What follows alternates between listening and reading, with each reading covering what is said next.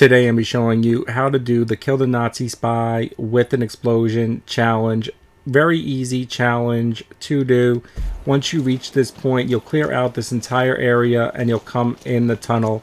Now I just want to apologize for anyone who watched the video I posted a couple of minutes ago because I thought the other dude was the Nazi spy. The challenge is even easier than I initially thought it was.